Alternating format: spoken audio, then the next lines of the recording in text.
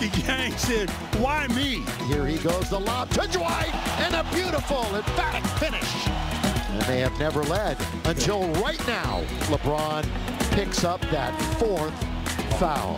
As it's blocked by AD, in tandem with AD.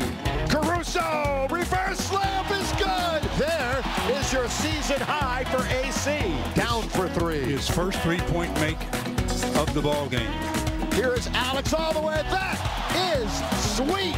He's unbelievable. There's the nickel. 50 for Anthony Davis. He's got 50 points in 37 minutes. His 3 is perfect. Yes, sir. LBJ. The Lakers a season-high 142. The purple and gold are 21-3 and the best record in the NBA.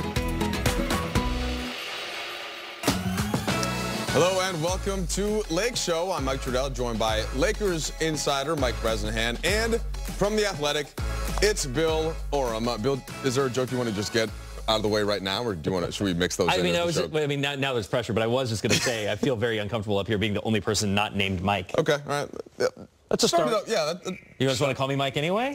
Just for continuity's sake? Let's think about that, Brez. Yeah. I was going to call you Brez, and I mean, do you want to call me True, or would that make, and then not have any Mike? And then you can be False. Mike. Okay. Brez, Mike, and True.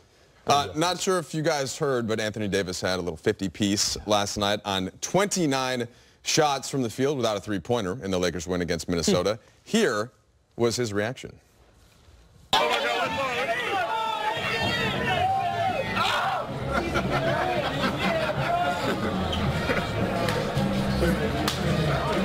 not talking to you, man. 50 burger. First one at Staples. Most importantly, we got the win. 50 burger. I think it's because my Packers won today, and I wore Packer gear, so I think that's why. It's a good day to be a Packer. Go Bears. Yeah, I knew Brez was going to get distracted by the Packers comment there, being that AD is from Chicago. So confused. I've actually not asked him about it. I don't know if it's like his dad loved the. I don't know. We'll figure that out at some point. Got to dive into that. Let's go ahead and take a look at some tweets about AD's performance on Sunday. I've been told that this is Geeter-proofed, this screen. So, all right, this is a nice little photo here from the Lakers. See there, 50-point games this decade. Kobe had a lot of them, 25. Yeah. And then LeBron has the 1. Okay, let's go to another Lakers tweet. LeBron and AD, first pair of Lakers teammates to combine for 70-plus in consecutive games since Kobe and Shaq. A lot of scrambling to look up numbers and stats and records last night. That's what happens when you score 50. And your team wins a lot of games, 21-3, Bill. It's been that way all year. I mean, like every game, it seems like there's another record. We have to go diving into the history books to try to find any corresponding artifact. 50 burger. Well, let's see what Big Game had to say. We're witnessing something great. Facts there. So it started as Defensive Player of the Year, and now all of a sudden we see, hold on. Here comes the full AD offense, and it is good. Well, it's funny. ESPN had their straw poll of MVP candidates last week, and Anthony Davis wasn't in the top 5, and it's amazing how much that has changed already, where it's like it seems crazy to have a conversation about MVPs without Anthony Davis being part of it. No question about it, Bill. All right. How about LeBron? Nice little photo here. So the thing that they do now after games is essentially if one of them will do TV, the other will do radio, and then we'll wait for the other. And it's just another little moment of connectivity between these two that is just obvious, whether you're watching them on the court, in the locker room, on the road, Bill. It's just these guys are very clearly working together on and off the court. Yeah, I've noticed that too. But there are these little acknowledgments that this is a partnership. There is not a leader and then a subordinate. This is absolutely this is a two-headed monster, a two-pronged thing. And by the way, scrambling for more records. Mike leads the league in LeBron walk-off interviews, so congrats on that. Yeah, well, that's true. That's something for you. ESPN catching up. Doris Burke has had a couple this year, but keep him at bay. I'm working on it. All right, Troy Daniels was raining today. The raincoat got pulled out. Actually, I like that. That's a nice jacket. And, of course, a little comment on that boy, Anthony Davis, having 50. Oh, wait. This was supposed to work on the picture. Yes! I had it that time. Guy was going to kill me for that one. We had to get the J's in there. All right. We had to get the J's in there. All right. Let's go to the last one from David Miniman. Anthony Davis, the NBA Player of the Week for the Western Conference. 35 points, Look at that field goal percentage, guys. 63.3%. You see the rebounds. He still did everything else, is the point. The Lakers go 4-0 with victories, including that terrific road trip that they had. Yeah. A no-brainer. I mean, who else could have been? Yeah, I mean, with the way he played and the way they won games on that road trip, I mean, that to me was the most impressive thing. You go in, those are 3 road games that they could have lost any one of them and you wouldn't have begrudged them for it. Denver is obviously a very difficult place to play. Utah, even when it's not on the second half of back-to-back. And then Portland, a place the Lakers historically know has been impossible for them to win. And to win those games as decisively as they did, and obviously with the performances that they got from AD and the other guy whose name slips my mind, it was, I mean, very deserved for Anthony Davis. That's the one. Anthony Davis, very well deserved. All right, after the game, I asked LeBron how his mindset shifts, if at all, when a teammate is going off like AD was. Another walk-off. No, I just keep feeding him. I mean, it's fishing all night, getting the ball exactly where we wanted it, either in the mid-post, low-post, perimeter. I mean, he can do it all. So it's our job to continue to get him the ball. You know, I think, you know, the best thing about what it is today is, you know, he has an opportunity to, you know, just be great every night. And, you know, no matter if he's making shots or not, you know, just his presence alone and us as his teammates just continue to make him comfortable. So, you know, he's great. I mean, it's nothing more that you can say.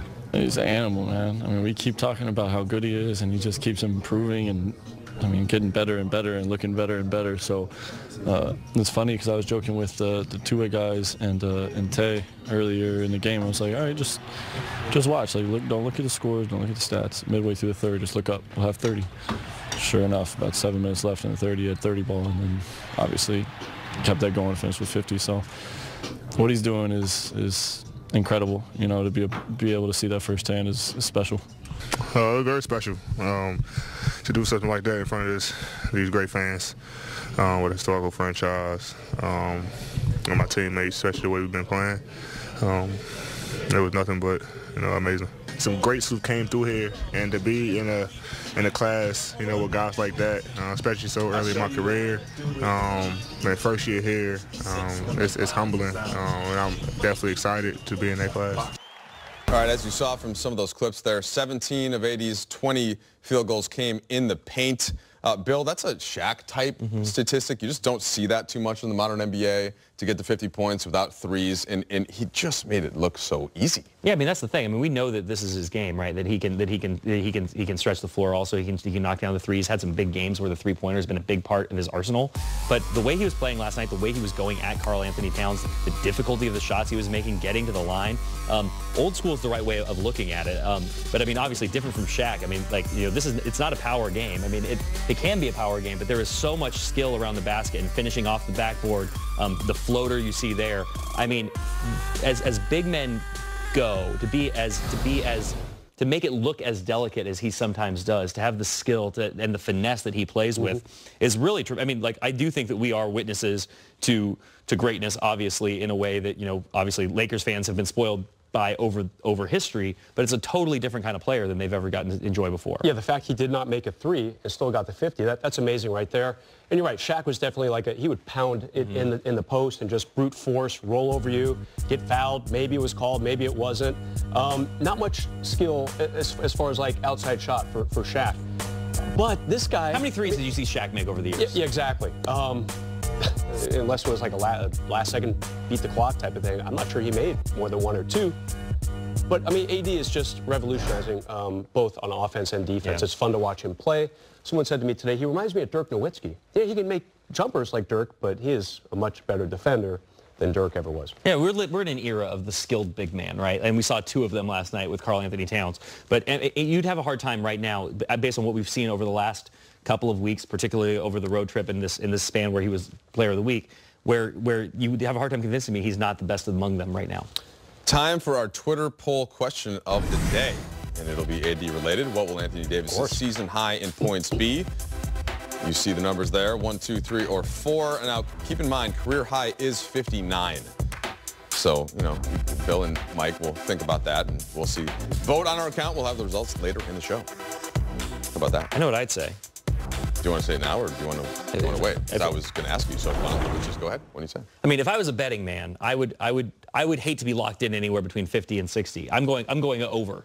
I'm going Over 60. over 60. Really? With the way LeBron is passing the ball, the way they feed Anthony Davis when he gets going, the variety of the ways he can get his shots going. If the game had dictated last night that he needed to shoot the three a little bit more and he had gone to that and it was falling for him, I mean, that could have easily been a 60-point game where you look at the efficiency he was playing with. I just think it'd be crazy to box yourself in at anything less than 60. You know, I'd actually go 51 to 55 only because he seemed kind of like a reluctant customer. I mean, he mentioned that his teammates, especially the injured guys, you know, DeMarcus and Avery Bradley and Rondo were kind of like, go for it, go for 50, go for it.